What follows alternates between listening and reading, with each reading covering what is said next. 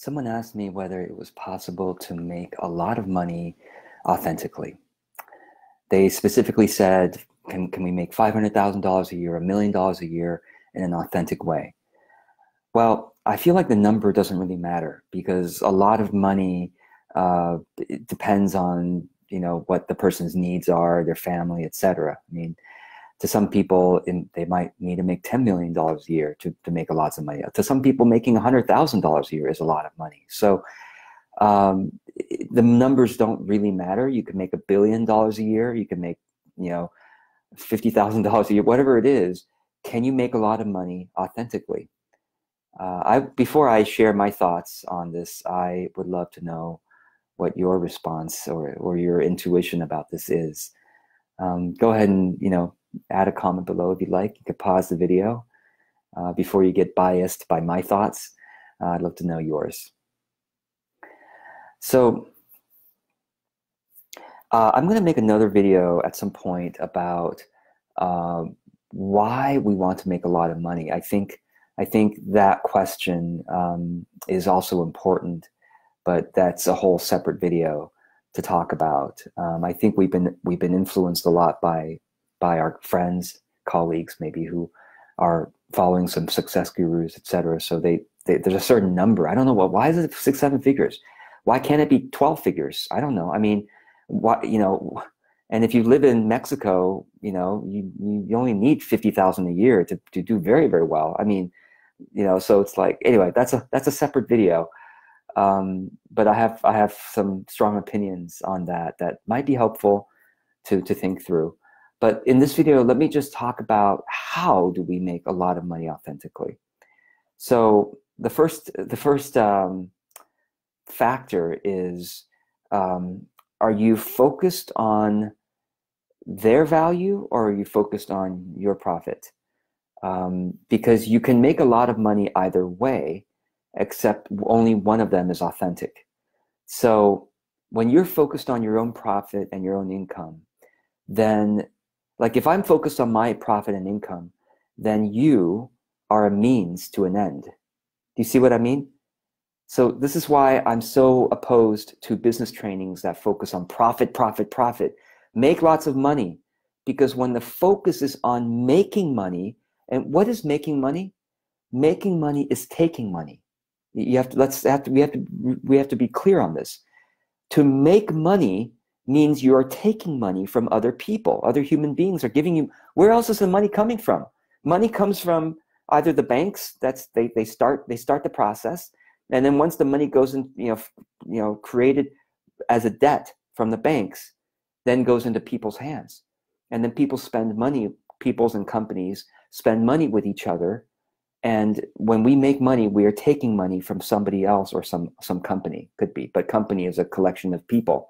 And there's a decision maker that can get hurt if they spend money in the wrong way. So either way, we are taking money from people, and we could take money from people in a way where they feel tremendously grateful that the money we took from them, we gave them way more value back than, or at least met the expectations of value compared to the money we took from them. Agree? Does that make sense? So when we focus on making money, we're focusing only on one part of the equation. We're focusing on, let's take more money from people. Profit means taking money from people and spending less money out. That's what profit is. You take money from people and you give less money to other people. But how does profit created? Otherwise, that's it. You take money from one person and you spend less money with another person. You let people take less money from you, and what you end up with is profit. So please stop buying business trainings that say profit, money, making money, revenue, because they're so uberly focused on one side of the equation that is not authentic, because it's all about selfishness and taking from others, right? But I mean, every single spiritual tradition has taught us that selfishness is dangerous. Okay, I'm not talking about self-care. Self-care is important. That's self-love, self-care. That's just not beating yourself up and not letting other people beat you up. Okay, that's very important. But I'm talking about Okay, I'm business. I'm taking money from other people. That's what I'm focused on. Okay, the language matters. If you're focused on money and profit all the time, you're training yourself to only think about one side of the equation. So when we focus authentically, spiritually, on the other side of the equation, okay, now it's got to be balanced in some way. But you know, if we focus our heart on the other side of the equation, which is giving value to other people, okay? If you give value in your business model to other people effectively and efficiently, you will make lots of money, right? Because people will say, my God, I have not been able to find another service, another product that has given me as much delight, results, helped me as much as yours. For the amount of money that you took from me, I would have given you more money. That is the focus that we should be having in order to make lots of money. Because if we keep giving people these experiences, I would have paid you more. I would have paid you more. That's what our customers keep saying to us, because it's so great, whatever we gave them. They're going to tell other people. And this is how things scale authentically. You can scale things, and this is on my second point now, is you can scale things. So to be able to make $1 million a year means that you need to sell a lot, okay? You need to sell a lot of things, right? One example, let's say you have a $100 online course. You sell 1,000 online courses a month. Every month you make 1,000 sales in your $100 online course, which is not that, I mean, it's a lot for most of us, including myself, but it's not like, it's not impossible. It's definitely doable. You sell 1,000 $100 online courses a month, and you've made $1 million a year, ongoingly, 1.2 million, in fact, a year, right? So, and then, you know, you pay your team and you pay your advertising costs, and you end up with high six figures, $800,000 a year take-home pay. You pay taxes, you still end up with $500,000 a year, right? So, I mean, to make lots of money means you need to sell a lot of things. And to sell a lot of things can happen in one of two ways. Most of the marketing you're going to learn from other people, okay, is going to be push marketing. It's going to be, yeah, we're going to sell a lot because we're going to push a lot. We're going to use scarcity. We're going to use hype. Generally, those are the two tactics: scarcity, hype, and pressure selling. You know, we're going to use those three things and maybe some deception. Oh yeah, we're gonna talk about these wonderful testimonials. Out of 1,000 people who buy our courses, we're going to talk about the 3 people who got the most out of it. And most people are going to think that they're going to get that results too. So they use hype, they use deception, they use scarcity, they use pressure, and they use things that don't feel good to the heart to push something. And they push, and they can make a lot of money that way. That's how you make a lot of sales. You push everybody, make everybody feel pressure, and then, okay. So that's one way of making a lot of money, is by pushing. The other way is by pull. Pull means the market themselves are demanding from you, please give us more, because this stuff is so good. I want to tell all my friends about this product. And you have probably experienced this too. You know, have you had a product or service that you might, this is so good, I got to tell my friends about it. You know, this product, everyone's got to buy this thing. This thing is so good, right? That's pull marketing. That means you have understood your market so well that you have created something that is completely delighting them, and that's solving their problem, or that's meeting their needs, or it's helping them reach their dreams, or it's fulfilling their passion, or whatever it is you're doing, that they just naturally want to tell the whole world about you. Okay? One example is, you know, FocusMate, right? I talk about FocusMate all the time. I am such an evangelist for FocusMate, even before I became an investor. Now I'm a small investor. Didn't invest that much, like $1,000, but yeah, a small investor. But I love that product so much. I talk about it everywhere, even before I was financially involved. It's because it gave me so much value.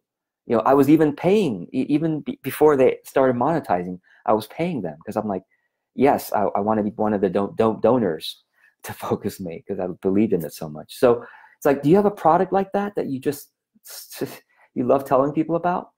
Well, that is how they make a lot of money. is by creating something that they really understand the market, and so they get a lot of evangelists. Okay, so you have a decision. You can learn push marketing and sell your soul essentially, and feel badly in your heart and push away the feeling of badness in your heart to say, no, this is necessary because I'm going to donate 75% of my money to charity. So I'm going to donate a lot of my money to charity. So I'm going to suck it up and do the aggressive and inauthentic marketing because I have charity in mind. Oh, hold on a second here. The means never justify the ends. This is important for ethical living. The means can never justify the ends. Oh, I'm going to do evil here so I can do good here later is by its very nature the core of evil, really. The core of inauthenticity is do something that is not true for me, that spread falsehood so that I can spread truth later. Do evil so I can do good later. It doesn't work. Life says no. You do good no matter what, even if you don't get results. I think that's the core of personal growth, right? You do good, you be good, you do good, you speak the truth. Okay, you speak the truth, you act with your values, no matter if you get good at it later. Doesn't matter. You still do good because you might not be rewarded in this life, but you will be rewarded in the next one, right? That's what all spirituality tells us. But thankfully, these days, especially with social media and authentic marketing, you are often rewarded, with loyalty and with gratitude from your customers and your audience. But we're supposed to do good anyway. So in this case, it means to focus on pull marketing rather than push marketing.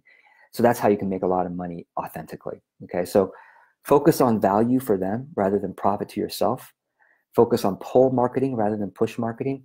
And the third one is, as you scale up, are you able to scale up your care? A lot of businesses can't or aren't willing to because they're so busy growing. They're like, we don't really care that fewer and fewer people feel cared about, but we're making more money, we're reaching more people, Okay, so the thinking about this is, imagine you only had one client. You only have one client who pays your bills. How are you going to treat that client? You're going to treat that client like royalty. You're going to make sure their needs are met. You're going to make sure you're a good listener. You're going to make sure you are creating products and services that really serve them. Okay, make sure your customer service is prompt and delightful. And okay, now you have 100 clients. You've scaled up your business. You have 100 clients now. Have you been able to scale up your level of caring? Now, with 100 clients, you're probably not going to be the only one in business. You're going to have a team. And have you been able to successfully train your team to care in a way that makes your customers and clients feel cared for? Because so many businesses, we've all experienced this. We used to, frequent this business that's a mom and pop store, and then they grew and grew and grew, and they become a corporate entity. And now they're like, oh yeah, I just don't feel like I'm a member of the community anymore. I don't feel cared for. They're just really robotic when they talk to me, and they just don't care anymore. Okay, so care as you scale is not easy, right? But that's how you do it authentically. That's how you make a lot of money authentically, is to learn, to practice how to, as you scale, you have to bring on team members. And usually if you do the way that the kind of authentic marketing that I'm been teaching you all, then your team members probably come from your own fans, your own fan base, your own hardcore fans who become clients and customers. Well, you might recruit them to become team members because they believe it. They're so on board with your mission, and they've seen how you treat people along the way, and they have really started to emulate that even before they started working with you. You see, and so that's how you scale. Scale not only your money and your sales, but your caring, because otherwise it's no longer authentic. It's now become a money machine that you're going to regret in the next life, right? Or sometime later in your life, you'll regret it. So the final and fourth idea here about making lots of money authentically is now versus the future. When you are focused on making $1 million a year, where is that coming from? It's coming from your mind. It's not coming from your heart. What does your heart tell you? I mean, I don't know what your heart tells you, but typically when we get into the heart, our heart says, love the one that's in front of you. That's what the heart says, I think, right? The heart doesn't say, oh, think about all the charities you can support in 5 years when you're making $1 million a year. That's still the mind. To me, that's the ego. Ego says, I get to control where money goes. I get to control which charities will benefit. I get to be the one to be the big donor of that charity. And I get so much praise. And I get to expand my vision for what a better world looks like. That's all mind stuff, right? The heart says, who's in front of me now? And how can I care for her? How can I care for him? And how can I care for my own well-being and my own sense of purpose and my own sense of joy right now, today? So now versus the future is an important question. How much are you focused on the future versus how much are you present now in this moment? Whatever you're doing. The danger of building a business with future and money in mind is that everything becomes a means to an end. As I've already said, means to an end is the core idea of evil. It's the core idea of falsehood, right? It's the core idea of selfishness. It's like, my vision should trump everybody else's vision, and so I will do whatever means necessary to get to my vision. That's called a bull in a china shop. That's called aggressiveness, right? And the heart doesn't say that. The heart is soft and says, how can I love and how can I care now, right here, the person in front of me? And so, and how can I care? The heart also says, how can I bring joy into the very thing I'm doing now? Not thinking, oh, I have to do this. I have to get this done so that I can have benefits later, right? Again, I always bring back that phrase from the Bhagavad Gita. You have no right to the fruit of your labor. That's what the Bhagavad Gita teaches us. You have no right to the fruit of your labor. You only have right to the labor itself. That's what you have a right to. And you have to let God take care of the fruits. God may or may not give you fruits based on your labor. It may or may not be your destiny to get fruits based on whatever you're doing right now. But you are called to do the thing you're doing right now with love and with mindfulness and with presence and with courage and with grace and with joy and with, humility and with creativity. That's what we're called, is the now. We're called now. We're not called in the future to be able to donate 99% of our profits to charity because we're making $1 billion a year. We're called now. The bookkeeping you have to do right now, the taxes you have to do right now, the email you have to send right now, the tasks you have to organize right now, the to-do list, the blog post you have to write right now, the email you have to send to the client, the proposal you have to send to the, whatever you're doing right now is you're being called to be the most loving person, most creative, courageous, gracious person you can be right now. Let God take care of the results. But of course, God, we could say, is life, we could say is cause and effect, right? Let cause and effect take care of the results. If you're loving, gracious, creative, courageous now, and now, and now, and now, and now, and now, of course your results are going to be great, naturally, right? So, but again, if you're focused on the future, oh, I got to get this client so I can make the money, then the client becomes a means to an end. I just have to get this client and make sure she's okay, make sure she's not unhappy. And it's just so meaningless. It becomes just chasing the future rather than joyfully savoring what is given to us to do right now. That's how we make a lot of money authentically. We don't worry about the money. And again, I'll bring in Jesus. Seek not the money. Seek not the $1 million a year or $500,000 a year. Seek not that. Seek the kingdom of God and God's righteousness, which means basically seek your highest values and the implementation of those values right now. Seek that. and let God take care of the rest, right? And Jesus says, seek ye first the kingdom of God and his righteousness, and everything else will be given to you. Well, let's put it in the atheist terms. Be a creative, courageous person today, and your effects tend to be good ones. You tend to get everything else that you need as well, because you are a good citizen of society. You are a good caretaker of your audience. You are a good friend. You are a good provider to your clients. You are a good partner to your business partners. You are a good boss to your team members. Well, then everyone wants to take care of you, right? So now versus the future. Let's focus on the present now, and the thing is, who knows? We might get a stroke tomorrow and die. You don't have guarantees of the future. So like, oh, I never got to those on your deathbed. Oh, I never made $1 million a year so I can donate 90% to charity. But along the way, did you live life with joy and love and all that good stuff? That was your life. This is your life right now. So yes, you can make lots of money authentically. But if you start focusing on that, it becomes inauthentic. The more you are in the now, the more authentic things are. The more you're planning and acting for the future, the more inauthentic the current beingness is, right?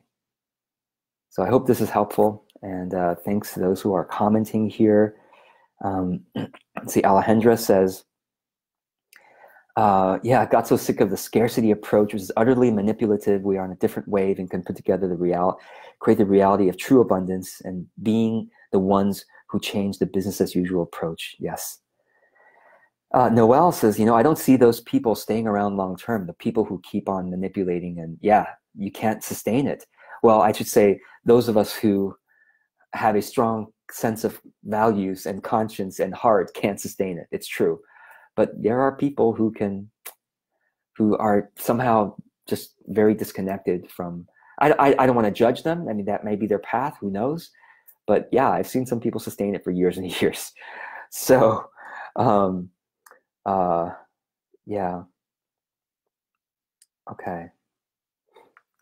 Alejandro says, we get this marketing from people who are trying to market to heart-based people like us. Oh, you can give to charity. You can support hungry children. You can fulfill your life purpose, make lots of money. It's your birthright. That's how they get to us, to focus on the money, focus on their marketing methods, right? Great. And thank you, Isabel, for your comment there too. Thank you, Linda, for joining as well. And Jadina, Miriam, Caroline, Rachel, Joe, Frauke.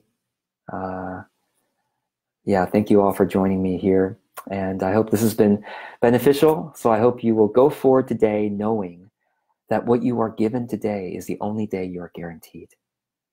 What you are given now is what your calling is. Your calling is not somehow in the future. Your calling is this moment is your calling. How are you in this moment? Let that be what your full presence is now. Blessings.